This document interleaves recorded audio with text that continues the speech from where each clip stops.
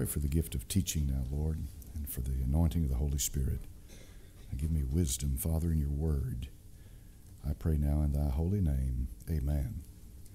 All right, turn to Deuteronomy chapter number 26 and verse 15 this morning.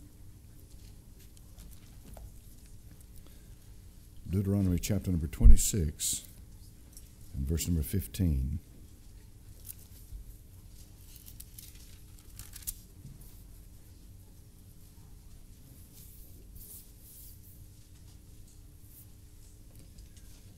And the scripture says, "Look down from thy holy habitation from heaven, and bless thy people Israel and the land which thou hast given us, as thou swarest unto our fathers, a land that floweth with milk and honey."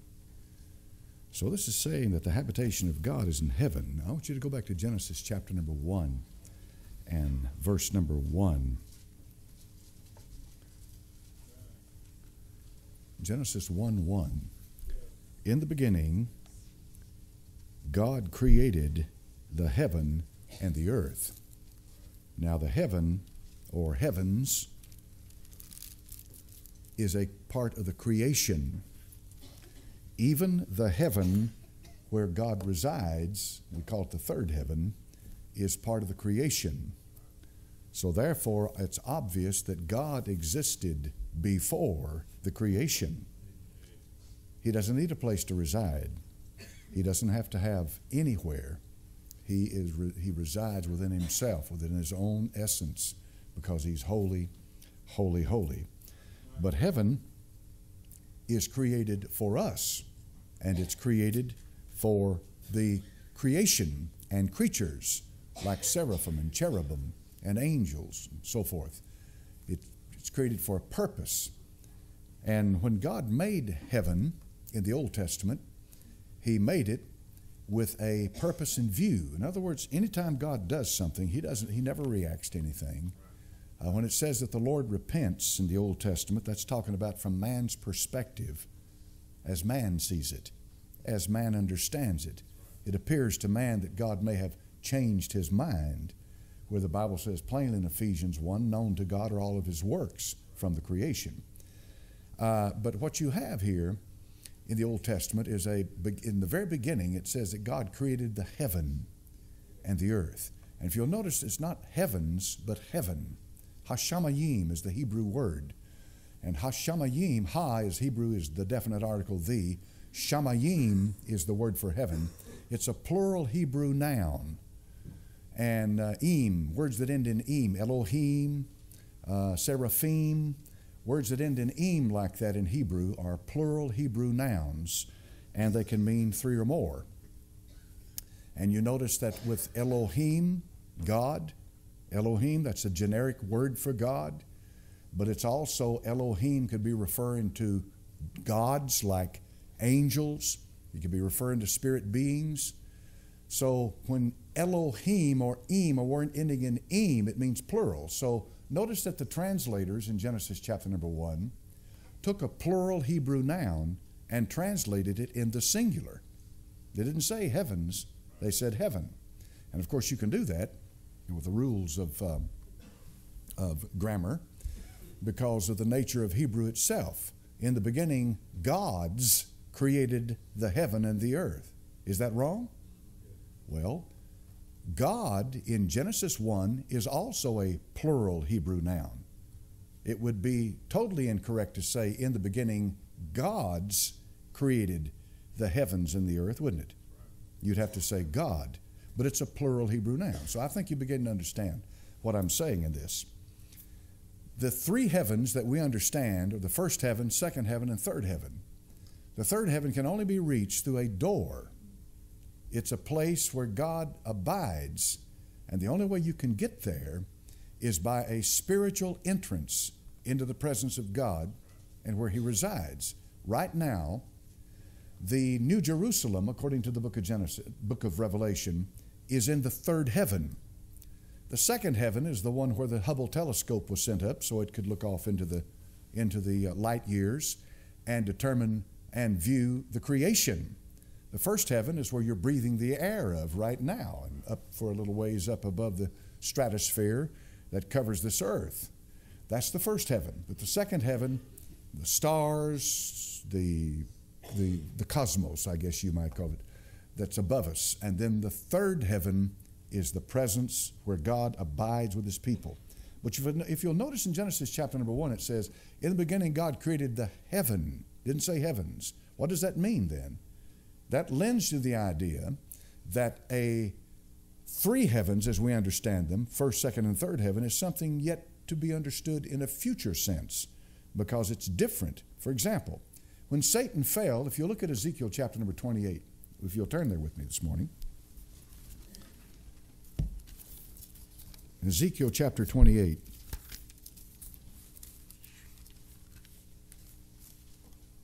All right, now look at this verse 13. Ezekiel 28, verse 13. Thou hast been in Eden, the garden of God. Every precious stone was thy covering, the sardius, the topaz, the diamond, the beryl, the onyx, the jasper, sapphire, emerald, the carbuncle, and gold. The workmanship of thy tabrets and of thy pipes was prepared in thee in the day thou wast created. Thou art the anointed cherub that covereth. That word covereth literally means that he abides in a position of authority over other creatures. He had great authority. And he is a cherubim. And notice carefully, I have set thee so, thou wast upon the holy mountain of God. Thou didst walk up and down in the midst of the stones of fire.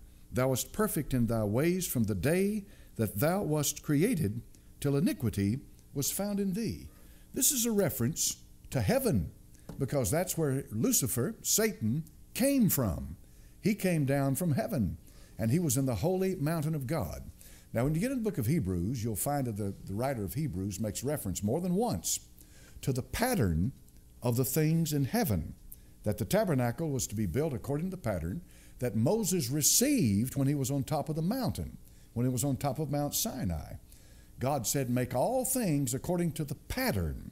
God showed Moses exactly what he wanted when he built the tabernacle.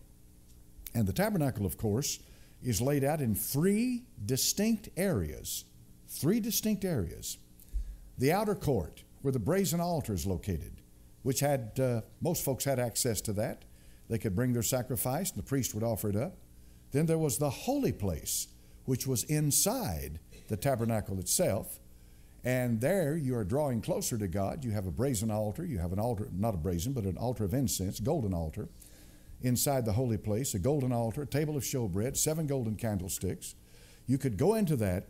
That's the holy place, the kadosh, HaKadosh. Then you could go from there into the Holy of Holies. And once you got in there, you were standing between the cherubim over the mercy seat in the very presence of God. Now notice, you have 3 distinct separated locations, and according to rank, you are allowed to go closer and closer as you approach God. Only the high priest could go into the 3rd place, and that only once a year, and to offer sacrifices unto God. The 3rd place, the Holy of Holies in the tabernacle, corresponds to the 3rd heaven where God resides right now, where he can be, where he resides with his creatures in the 3rd heaven. The reason that we are able to enter into the 3rd heaven upon leaving this world is because one has gone before us and made it possible for all of us to go into the very presence of God, and that's the Lord Jesus Christ. Went into the 3rd heaven. The 2nd heaven corresponds to the holy place inside the tabernacle, where you have an altar of incense, you have a table of showbread, and you have 7 golden candlesticks. And the priest would go in there and minister daily, every single day. He would go into that holy place and minister unto the Lord. That's where Zacharias was when Gabriel showed up and told him he was going to have a son. He was in the holy place ministering unto God in the daily course. He was at the course of Abiah. And the 1st heaven, or that corresponds to the 2nd heaven. The 1st heaven has its correspondence with the brazen altar, which is outside. And that, of course, corresponds to Calvary, where the Lord Jesus Christ went to the cross gave himself as a sacrifice for us. The brazen altar was a place where the sacrifice was made.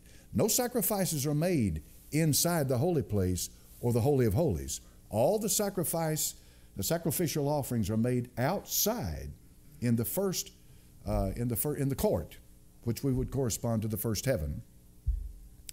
So the Bible says he appears in the presence of God for us.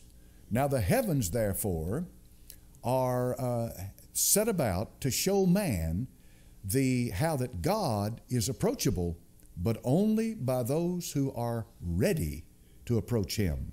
And the only way that you can become ready to approach him is by the power of the Holy Spirit of God, by the new birth. You cannot enter into the third heaven without the new birth. You must be born again. Well, the Lord Jesus said that to Nicodemus. Of course, it had to do with the fact that you're saved, absolutely. But it has to do with far more than just being saved. And that's not to belittle being saved in any sense. That's first. You must be born again. You've got to be saved. But the new birth qualifies you for many things in the future and makes it possible for you to enter into the very presence of God. And so that's what the heavens are about. So in the Old Testament, when a saint died, he didn't go to heaven. He didn't go to heaven because he couldn't get in. As I told you before, you have to be born again or you can't even see the kingdom of God. Without the new birth, you can be saved as they were saved. And salvation in the Bible is a broad, used in a broad sense. But to be born again means that you have been changed. Your very nature, your essence has now been changed into the very nature of God. You have God dwelling in you, and you've literally been born of God. And none of the Old Testament saints were born like that. They weren't born again, so they couldn't go to heaven. So what happened to them when they died? They went to Abraham's bosom, which is another term for paradise. To the thief on the cross, he said, "Today thou shalt be with me in paradise." And the scholars like to say, yeah, and paradise is a word that Zoroaster used in Zoroastrianism, and it's found in other religions. And I answer that skeptic and scholar like this: every truth that any religion has, I don't care what, and some of them have elements of the truth, any element of the truth that any religion has is because they have received it from an ancient source, and that ancient source is the Jew and his word and the word that was passed down from them. And so the source of truth does not come through the Gentiles, it comes through the Jews. So now the third heaven cannot be approached. Nobody can go into the third heaven unless God does something that is different than what's laid out in the Scripture. And only two people in the whole Bible, ever were able to leave this world and go into the third heaven. One of them is Enoch. He was translated. He shouldn't see death. He went into the third heaven. The other one was Elijah. He was caught up in a chariot of fire, went into the third heaven. When the Lord was on top of the Mount of Transfiguration and glorified, two people showed up on top of that mountain. Two people. And they talked to him about his exodus. That's the word that's used there. Exodus. That word means his departure, when he was going to leave. And that was Moses and Elijah. And I believe they're the two that are going to show up in Revelation chapter number 11 and confront the Antichrist face on. And the Antichrist is going to be very, very angry at Moses and Elijah, and he won't be able to do a thing to them until their ministry is finished. And their ministry, of course, is to come and for the Jew, to verify to the Jew, to prepare them for the second advent of the Lord Jesus Christ. That's who they'll minister to, because Moses represents the law and Elijah represents the prophets. And the law and the prophets brought together for the Jew in the tribulation points him to the King, who's the Lord Jesus Christ, who's going to come back. So heaven in the Old Testament was a place that was unattainable for the Jew or for anyone else. They could not go into the third heaven. They had to go into Abraham's bosom. And so when they went into Abraham's bosom, they went into the heart of the earth. They went into the heart of the earth because that's the location of paradise, Abraham's bosom, in the Old Testament. Time and time and time again you'll read where an Old Testament saint dies and the Bible says they were gathered unto their fathers. Gathered unto their fathers. Gathered unto their fathers. But in the New Testament it says in the book of Ephesians that when the Lord Jesus Christ arose from the dead, that he led captivity captive. He emptied paradise and carried them into the presence of God. Now here's a peculiarity. Turn to the book of Revelation chapter number 6. This is a peculiarity. Revelation chapter number 6. He didn't do away with paradise. If you'll remember in Luke chapter number 16, when the rich man died, the Bible says that he lifted up his eyes in hell. And then what happened? He saw who afar off? He saw Lazarus in Abraham's bosom. As we said before, Abraham's bosom is the heart of the earth. He saw Lazarus in Abraham's bosom. That's where Lazarus was. Well, now Lazarus is at the right hand of the Father because he's been carried out of there. But God intends to use the place again. Look at Revelation chapter number 6. Revelation 6. And verse number, let's see, where it says, I saw under the altar the souls. Verse 9. There you go. Thank you, brother. Revelation 6:9. And when he had opened the fifth seal, I saw under the altar the souls of them, or those that had been slain for the word of God. In 17, I forget exactly the date. I think it's 96, 86, somewhere in there, the French Revolution took place. And the French Revolution is when the French people rose up against King Louis and overthrew the monarchy. They introduced something into France that was to this very day, it stirs the emotion. And what was that? It was the guillotine. They introduced it. And they cut the head off of Marie Antoinette. They would lead people through the streets of Paris, France, on open carts that were headed for execution.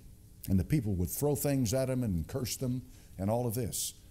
The French used the guillotine extensively. They cut off a lot of heads. They decapitated people. And the guillotine was a quick, clean chop of a head. And you know, it's not like putting on somebody on a rack or crucifying them on a cross. Death was pretty fast. Like Anne Boleyn when they cut her head off. Henry VIII, one of the most miserable monsters that ever lived, had his wife's head cut off, and she was only in her 20s, I think. And they decapitated her. We believe that that's exactly what's going on here in Revelation chapter number 6, that they are cutting the heads off of people. They're decapitating them. Have you noticed what ISIS is doing? They've just decapitated a Japanese. They've got two of them, and they've just cut the head off of one of the Japanese. And the Prime Minister of Japan said that he said, I am outraged. I'm outraged that they would do that to our people. But in any event, it appears to me that this is the method of execution that they choose, is decapitation, to cut their heads off. Now, of course, you know in the Quran it says to smite them above the neck. And that, of course, is what they're doing. They're cutting their heads off. So when these people die in the tribulation period, what happens to them? Notice it says that I saw under the altar their souls. The altar here, more than likely, is an altar that is raised to the Antichrist. And these people are dying, and they're being decapitated, and their souls are under the altar. But they're not in heaven. Why aren't they in heaven? Think about it for a minute. Why would he see them under the altar and not see their souls in heaven? The Apostle Paul said for us who are Christians in this age of grace, to be absent from the body is to be what? Present with the Lord, to be there with him immediately. And he said, we know if the earthly house of this tabernacle were dissolved, we have a building of God not made with hands, eternal in the heavens. The reason they don't go directly to heaven in the tribulation is because something has changed in the tribulation. This is why he said he led captivity captive and gave gifts to men, but he didn't shut paradise down. It's still there. It's still there in the heart of the earth. And when these people die in the tribulation period, they are waiting for the coming of the Messiah to raise them up and shout their names and call them forth. And the reason for that is because they're not born again. You live in an age where you have been blessed beyond measure. To be saved in this age of grace means to be born of the Spirit of the living God. And the Holy Ghost comes into you and takes up dwelling, and you become a new creature in Christ Jesus. He circumcises you according to the book of Colossians chapter number 2, cutting your spirit and your soul away from your flesh. And the reason he does that is because you are no longer stuck to your flesh like an Old Testament saint, and you are therefore a candidate immediately for heaven the moment that you leave this world, the very moment you leave it. Yes, ma'am.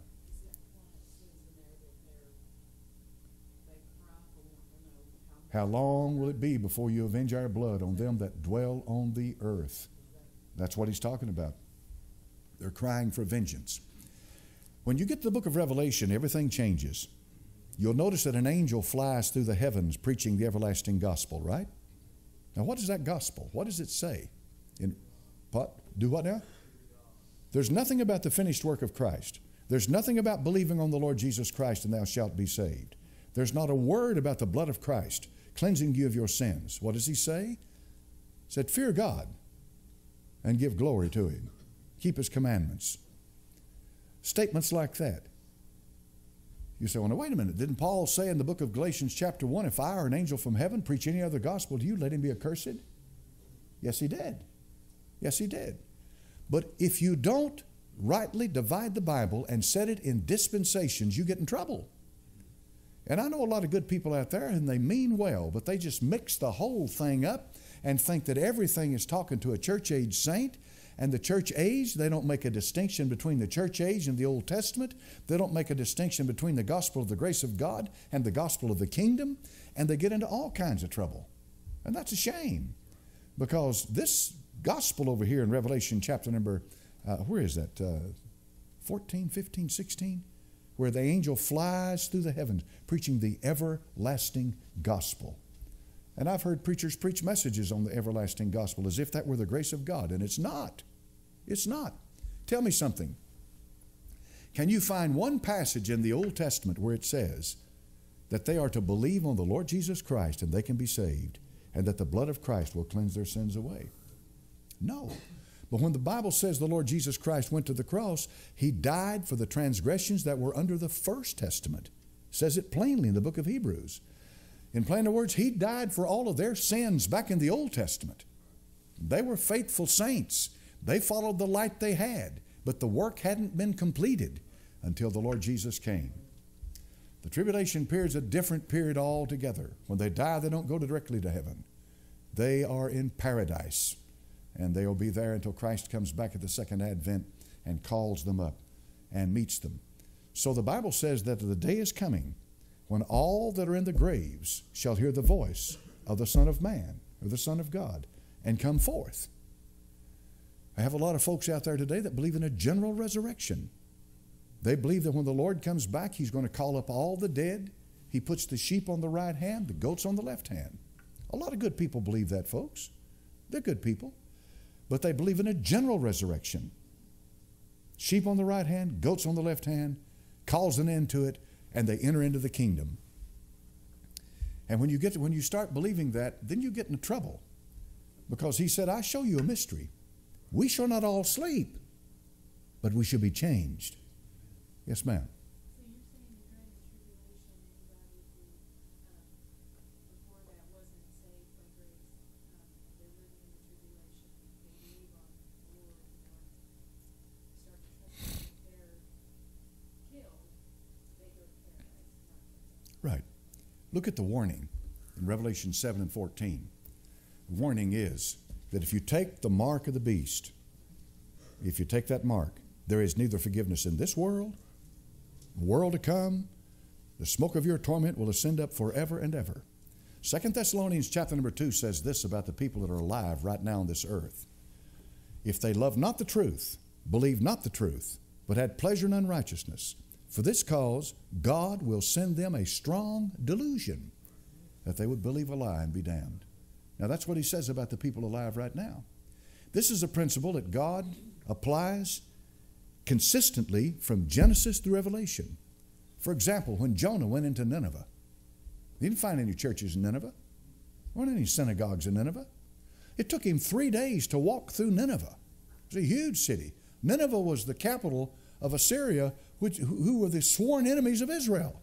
But when God sent Jonah there to preach to them, he walked in, he started preaching, and he said, 40 days, God's going to overthrow this place. 40 days, and the judgment of God's coming. You know what happened in Nineveh? They called a fast. The king called a fast. They repented in sackcloth and ashes. And you know what God did? He turned from his wrath, and he turned it back to the ones who had the light. He's a merciful God. He's a merciful God, not willing that any should perish.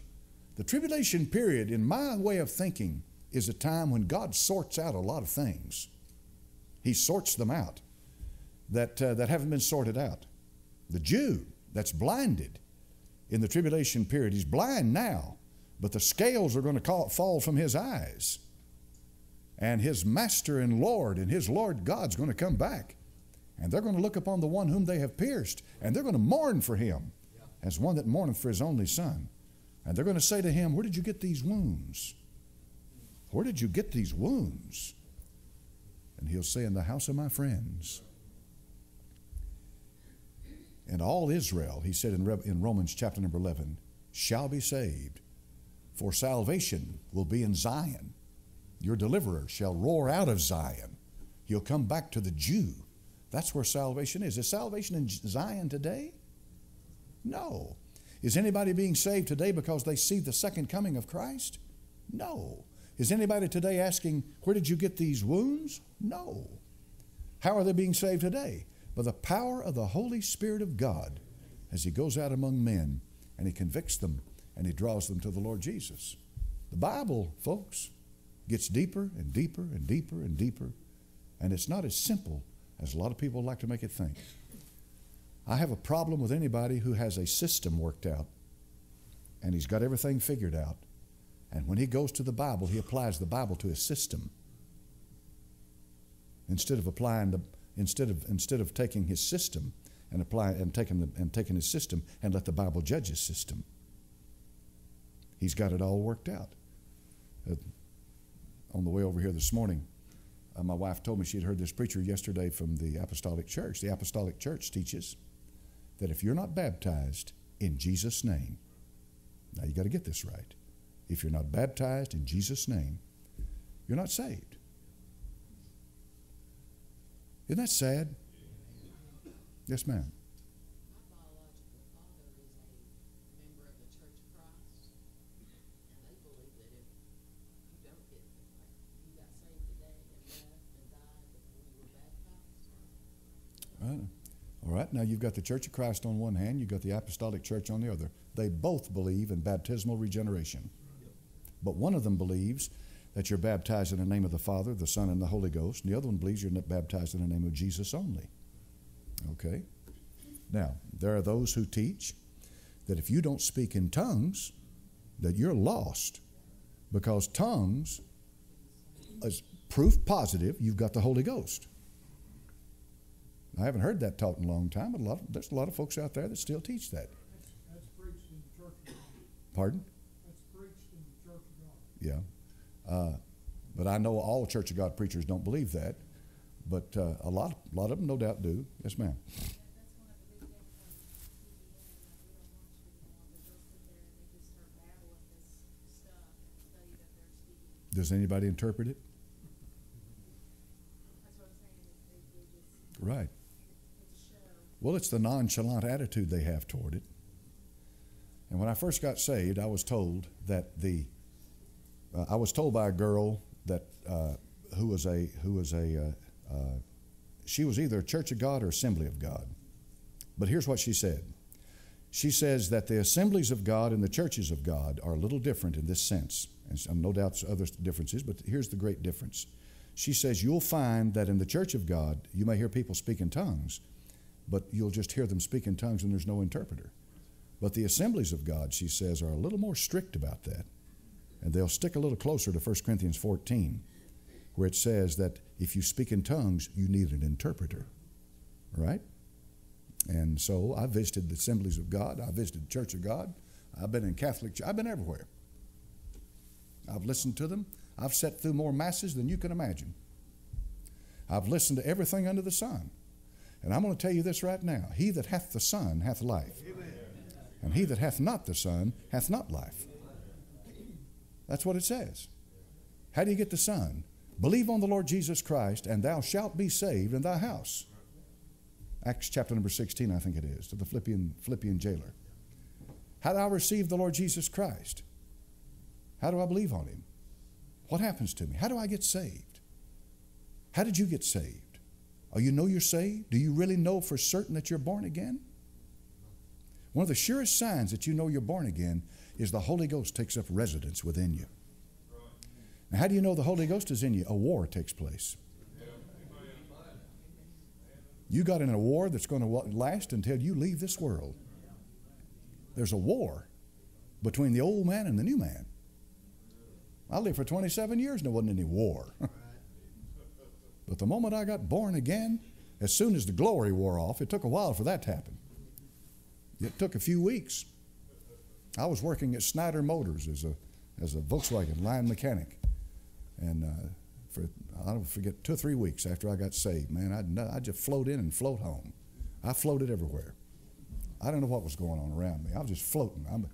Just something so wonderful had happened to me. But it didn't take long. When the initial glory began to wear off, that old man started raising his head again. And I said, "Where'd you come from?" I thought you were gone. And so the battle has raged since then. It really has. I don't know about you folks, I got a battle going on with me. I got the old man and the new man. Now, I didn't get that in a baptismal pool. I didn't get that in a baptismal pool. I got that when I got down on my face over there on Wynwood Drive in 1973, and I bowed my head and I said, "Lord Jesus, have mercy on my soul." And man, I couldn't tell you, I could not explain to you the way I went down and the way I came back up again. It is just absolutely, you got to experience what I'm talking about. Because when I raised my head back up, it felt like something just flooded all over me. I felt clean. I was forgiven. I changed. Somebody moved into me that day that's never moved out. I had a desire immediately for the Word of God. I couldn't get enough of the Bible. I wanted spiritual things. I wanted to go to the house of God. I wanted something from God. I had a hunger, a burning fire built within me instantaneously. My sins were forgiven. I was born and washed in the blood of Christ. And somebody comes up and tells me now, "Well, you better be baptized in Jesus' name. You're going to hell." How do you think that makes me feel? That's very offensive. That's offensive because I know what happened to me. He saved me and He changed me. Immediately when I raised my head, I knew something profound had happened. And nobody could have told me what to expect. There was a deacon from the church sitting there. He's the one who came over and read the Bible with me and prayed with me. That deacon was sitting on that couch and prayed with me. And I thank God for that witness and testimony. But I'll tell you right now, before he ever prayed with me, I went through days of horror. I'm talking about days where I had never in my life experienced what went on inside my soul. I knew if I died, I was going to go to hell. It was real inside me, a conviction like I'd never had in my life. I knew there was something between me and God that wasn't right. And when I bowed my head and said, "God, be merciful to me, a sinner," I raised my head back up, buddy, that wall was gone. Glory flooded my soul. Amen. Glory flooded my soul. Amen. It did. I'm telling you. But boy, the battle started after that. But like I say, it took about 3 weeks. And I tell you what I did too. I had some Christians over there where I worked. And I sought them out. And they saw a change in me and they sought me out. And we'd go eat lunch together. And we'd go eat lunch and talk about the Lord. And I guarantee you one thing, that other crowd around there, they got as far away from us as they could. Nobody wanted to go eat lunch with us anymore. Just the ones that were saved. We're talking about the Lord. Listen, Jesus will pull you together or pull you apart. He's a uniter and a separator. He'll unite those that love him, and he'll separate those that don't. Oh, boy. I don't know how I got my job done. I don't know how I did tune-ups, brake jobs, valve jobs. I don't know what I was doing. Jerk a motor out and jerk the heads off of it and do a valve job on that thing. My mind wasn't a bit more on what I was doing than a man in the moon. How in the world? I got those cars fixed and out the door. And none of them came back, though. God was with me. Amen. We used to call them comebacks when I was a professional mechanic. A comeback is when you do a job and then they bring it back and say, we got a problem. I built a motor one time, and it was on with a square back then. The Volkswagen, they've got a horizontally opposed engine. And I remember rebuilding the motor and got a phone call a couple of days later, and the guy said, my car is down here on University Avenue, and the motor's locked up. I said, oh, me. Locked up. That means that the crankshaft won't turn. Like a lot of different things could cause that. But the motor was locked up. What did I have to do? I had to jerk it back out and rebuild it again. I had to fix it. That's called a comeback. And we used to rate the mechanics. I don't know how in the world I got off on all this. We used to rate the mechanics in the shop by how many comebacks they had. Oh, yeah. Yeah, you see a line mechanic working in the shop somewhere, and they keep coming back, come back. Then the shop foreman goes up to him and said, now, look, son, we got a problem here. You're not fixing these cars right, and it's showing up in your work. And so it was. But for 3 weeks, I floated. Anybody ever float like that? Hallelujah to God. Amen. Yes, sir. If a person believes in Jesus Christ and gets their head cut off, are they separated from heaven? Those are martyrs. Martyrs. You're talking about a martyr, someone who gives their life for Christ. Well, it makes good preaching. It makes good preaching that there's a martyr's place up there in heaven. A lot of things that make good preaching is not necessarily good doctrine. I don't know that the Lord has a place for martyrs separate from all of the born-again believers. I believe we're all in the same place at the throne of Christ. Yeah. Pardon now? Dress different.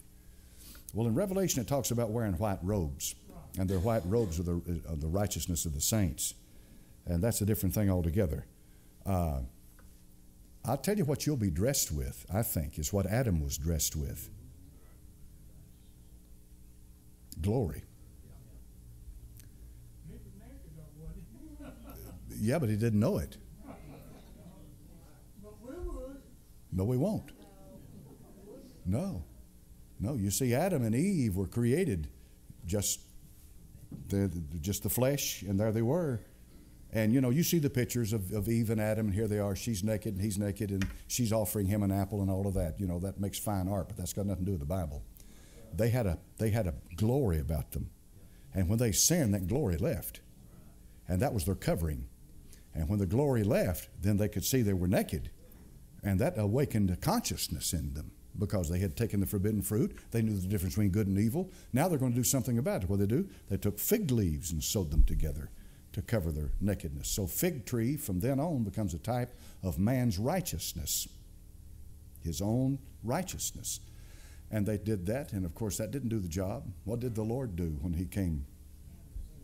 He took the skin of a lamb skins, and he covered them. So our parents, the first clothing that God ever clothed anybody with was glory. But then when they lost the glory, he put lamb skins on them and covered them. But we go to heaven. The body that we have now is corruptible. We'll have an incorruptible body. It's mortal. We'll have an immortal body. It's a body that's sown to decay and all of that. But the body we have then will be glorified. For John said, it doth not yet appear what we shall be. But we know when we see him, we shall be like him. For we shall see him as he is, be covered with glory. There's nothing artificial in heaven. Nothing artificial. Nothing artificial. All right. We've got about 5 minutes left. Anybody have anything else? Yes, sir.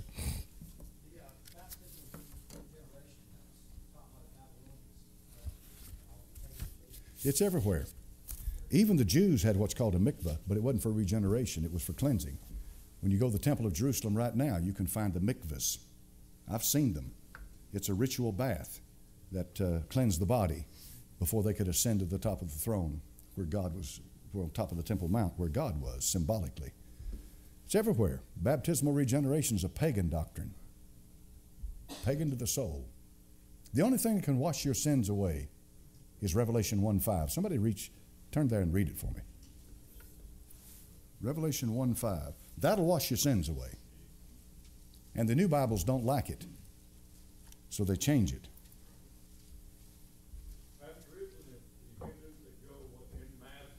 The Ganges. They go into the Ganges and they cleanse themselves. It's so sad. I feel sorry for these people. I don't have any contempt for them. They're ignorant. They mean well. They know there's something wrong. But the Ganges River won't wash their sins away. What's it say in Revelation 1:5? In his blood. Washed your sins away in his blood. Mm-hmm. You know what the New Bible say in Revelation 1:5? He has loosed us from our sins. It's lauo and luo, and I forget which is which.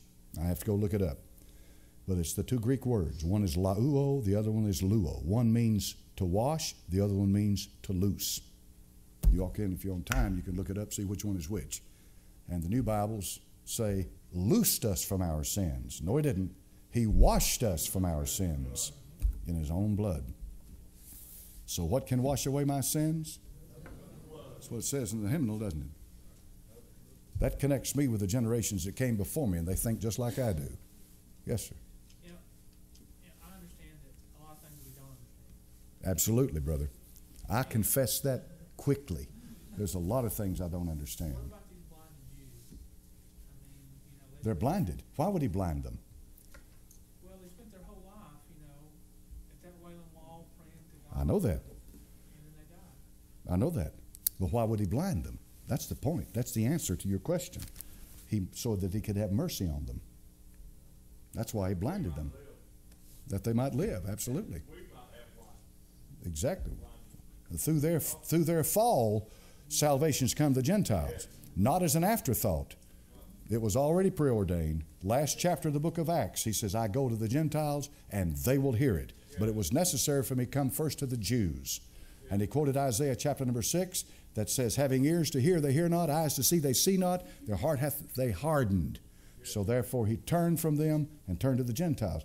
But hath God cast away his people which he foreknew?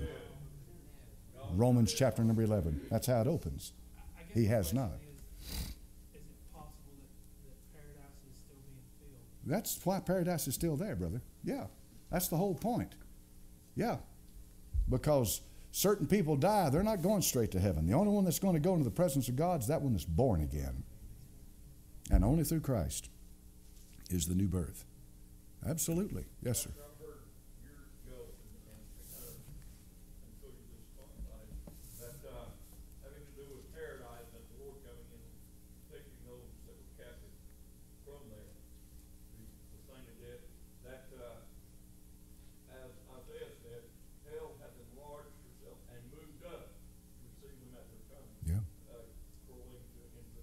Yeah. There's no way that could be the grave.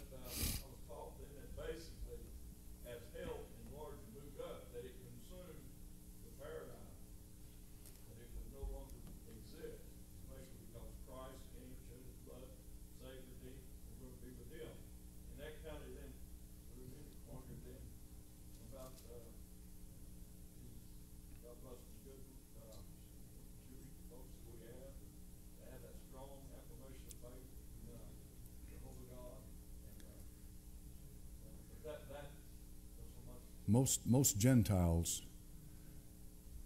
have a real problem understanding what a debt we have to the Jew. We have an enormous debt to the Jews. We have a great debt to them. Our faith did not come from a Muslim. Our faith came from the God of Abraham, Isaac, and Jacob.